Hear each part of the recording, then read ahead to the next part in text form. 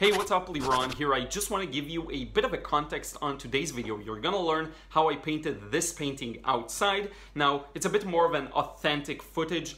I filmed everything vertically on my phone because I wanted to capture the page a little better. So sorry about any black bars on the sides of the video, but I hope you'll enjoy the authenticity and the noises of the street and everything. I may chop it up a bit and cut out some irrelevant parts and narrate and explain what I'm doing, okay? So with that being said, let's jump into the video. Hey, what's up, Liron here. So I just finished this painting on location, and in this video I want to show you how I do it. First, let me show you the reference I'm gonna paint and explain a bit about what I'm trying to express with it. So here's what I want to capture. You see this beautiful tall building and that kind of vertical and horizontal. So I like the combination of the two, and this is what I'm trying to achieve with the painting. It creates a nice little reverse L composition, and you've got a lot of light and shadow, interesting conditions. The light has changed since, but hopefully the gist of it will still be there and will be recognizable in the final piece. So let's get started. So I'm getting started with the drawing stage, as always, and it's been a while since I narrated a video like this after the fact, so sorry if I'm a little rusty. The main thing for me here is this stage is just worrying about perspective. As you can see in the reference on the left, there are two groups of parallel lines, meaning a 2-point perspective, and I'm drawing these lines for myself in advance just to make sure I'm kind of accurate with where I place everything, but I know that I can always fix stuff later on with the paint, so I never stress too much about the drawing being perfectly perfect per se, and that's actually even a bigger problem when outside, because everything is in front of you and you don't get a pre-made two-dimensional impression of a three-dimensional scene. You have to create it. When you look at a photo and you work inside in the studio, you're kind of given everything on a silver platter. Someone's already translated the reference, the subject matter into 2 dimensions, and then you can measure and use the sides of the paper and all sorts of tricks to make sure you get the right impression. Here you don't have the option outside. That's one of the hardest parts, by the way, of painting outside. So now you see me do the first wash. Sorry about the lack of focus. It's gonna fix itself really soon. Now with the first wash, one of my favorite things to do, and I'm using, by the way, my paper is Saunders Waterford, rough, 300 grams. The palette is a Paul Rubens one, so it has all sorts of colors, and I use mainly the primaries. And what my focus is in this part of the wash is just to set the temperature, so you can see some cool for the sky and then warm for the buildings. That's mainly the thing I'm doing here. Nothing too complex. This step really is the easiest, but you just have to keep everything flowing, and people sometimes find that a challenge. My big focus here is, again, on primary colors, so lots of blues, yellows, and reds, which help me to dictate the temperature, and I find that it adds a lot of interest when you can see some of these colors later on with the highlights. So I always try and go as vibrant, as saturated as I can here, because I know that it's going to be very easy to dumb it down or dull it later on. Okay, now I'm starting to work on that building up top, and again, sorry about the lack of focus. It's going to be fixed really soon, and I'm trying. This was really hard. This was really hard. I was trying to get an impression of the complexity of the building, and I actually kind of failed with this one. I don't think I did a good job with how I conveyed it.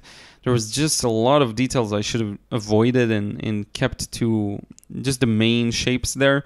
But whatever, I had an image in mind that I don't think it was the best I could come up with, and second, I think my execution based on it wasn't the best. So this is what you get, and it's perfectly fine. You know, painting outside is chaos. That's the main thing. So I'm very forgiving. I'm usually, as forgiving as I am inside, I'm even more forgiving when I'm working outside, and I'm just proud to bring basically anything back that kind of looks like something in many cases. So yeah, so I don't worry too much about that. Now, another important point for this wash, which makes it the hardest, is trying to keep everything flowing together still. So you see I move straight from that building onto the shadows on the building that's closer to us. I don't stop. I just continue moving it. And while you're moving it, you also want to vary the temperature. You want to change some things, mix it up. And so this is a major part of where I think the challenge comes from.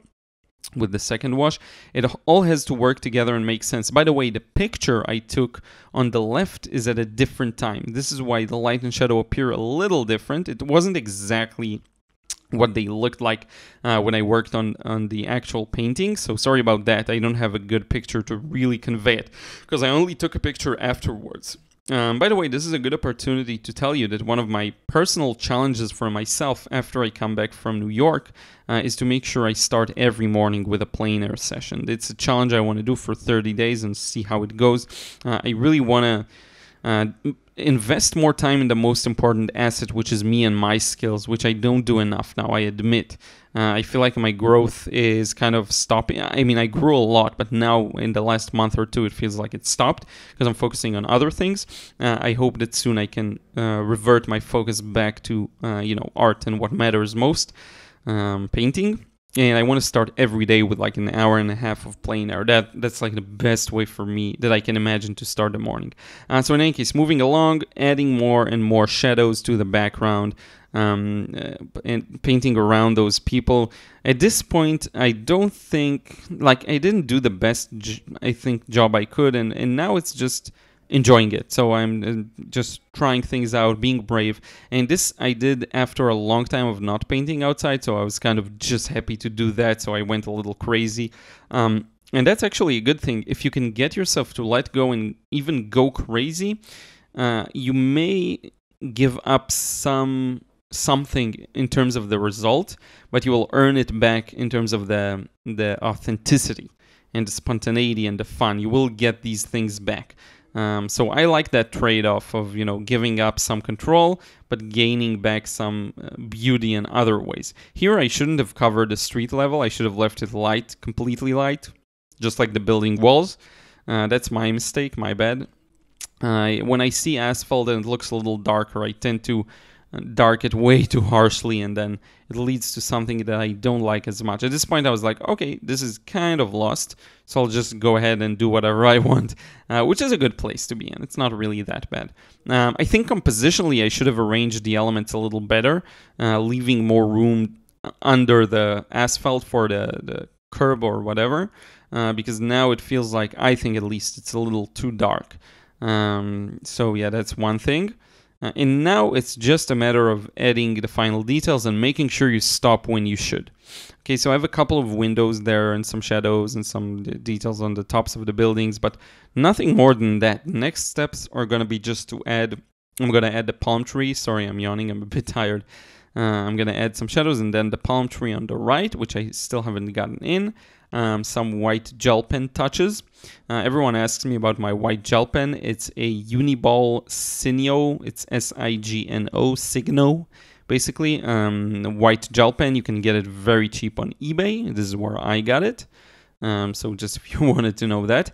I had a couple of people approach me and start talking to me, and I love that. I have fun, but I know a lot of people are scared of that. So if you're one of them, it actually is worth it. Plein-Air is one of those hacks that you really want to make sure you do to improve fast. I just cannot stress that enough. I also talk about it in my frustration-free watercolor course, which is going to be out, by the way, really, really soon. Just some final touches, and I'm going to make it before New York. So I'm very stoked about that.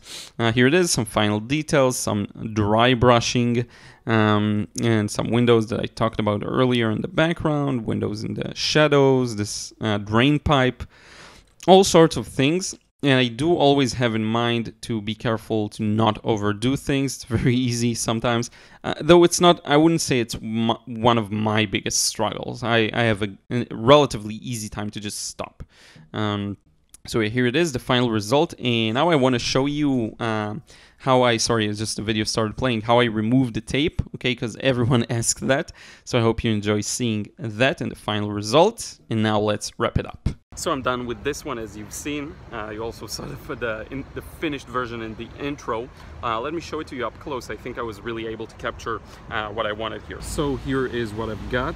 I got the nice L composition. I think I messed up some things that have to do with the planning, so the execution was good, but in the planning stage I could have probably done a better job in deciding how I'm gonna divide this into large shapes. I don't like that the asphalt street is darker.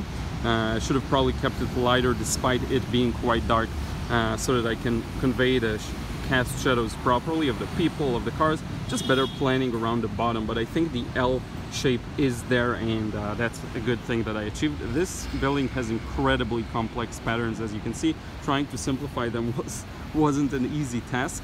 But I think I got a decent result. I like the palm tree. I like a lot of things about it. So in any case, I hope you enjoyed this one. Producing this first for IGTV, and then I'll consider putting it out on YouTube as well. Let me show you some sunlight. So first on IGTV because it's filmed vertically, and I may share it also on YouTube. We'll see about that. But in any case, take care. And we'll see you again in another one real soon.